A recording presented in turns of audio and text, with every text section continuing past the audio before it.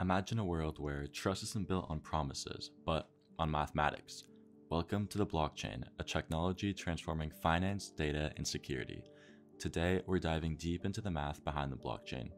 Not just the buzzwords, but the actual theorems, proofs, and mathematical principles that make it all work. Let's start with the basics. A blockchain is a decentralized ledger of sorts. Picture it as a public diary where everyone records transactions. Each block or entry contains three things: data, a timestamp, and a cryptographic hash. But what makes this so special isn't the blocks themselves, it's the math itself binding them together.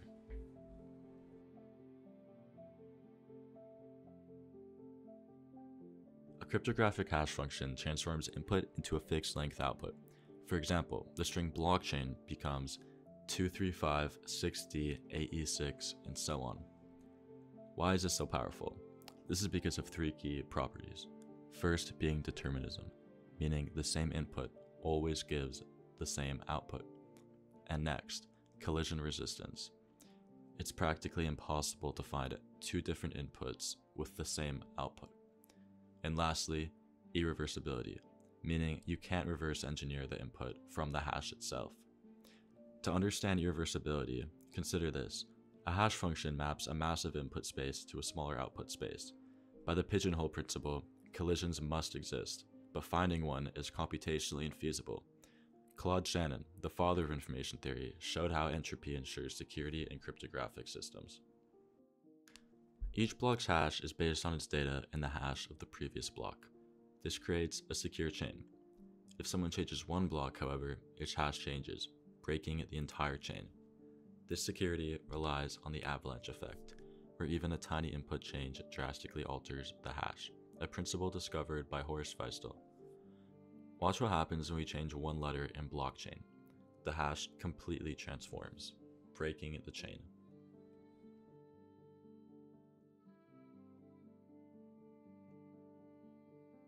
To add a block to this chain of blocks, miners solve a cryptographic puzzle.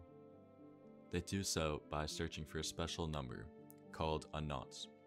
So the block's hash starts with a set number of zeros.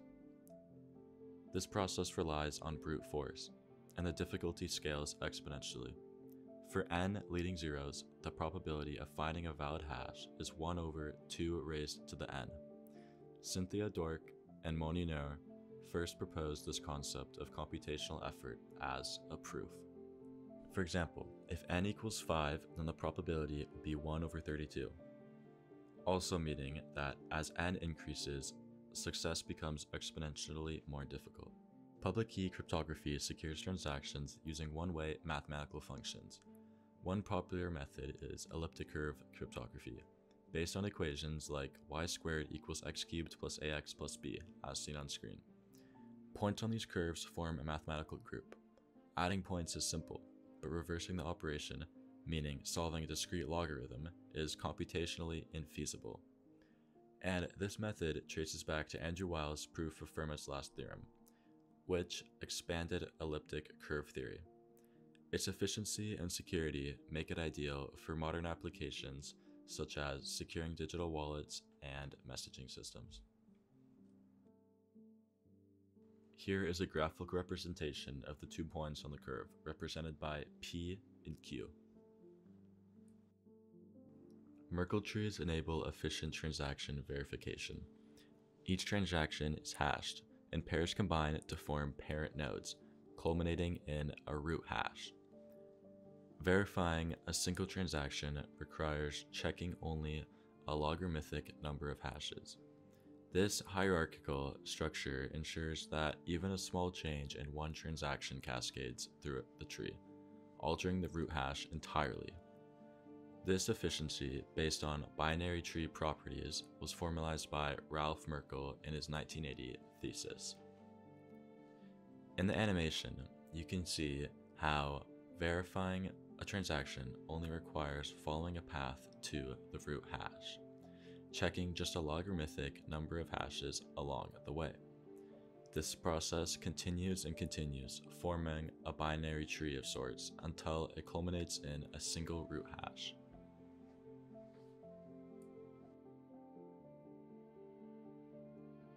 Zero-knowledge proofs let someone prove they know a secret without revealing it.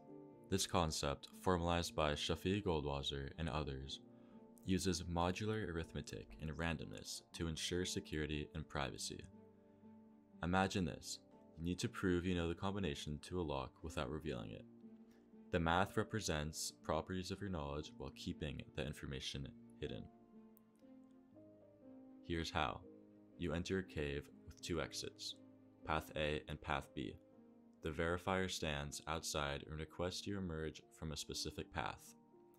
By consistently doing this correctly, you prove you know the secret path without revealing it. Therefore, the verifier is convinced and accepts.